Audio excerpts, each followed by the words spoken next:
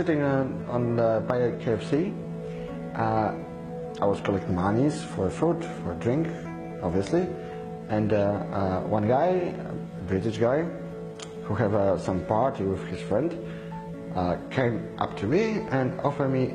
He saw my first tattoo. That is mine tattoo, and he said, "I'm gonna pay you €100 if you're gonna tattoo something more on your forehead."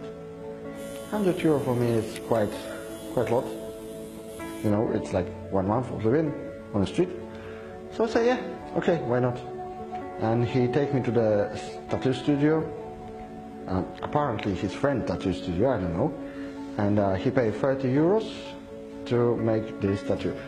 I didn't know what is it because I was drunk.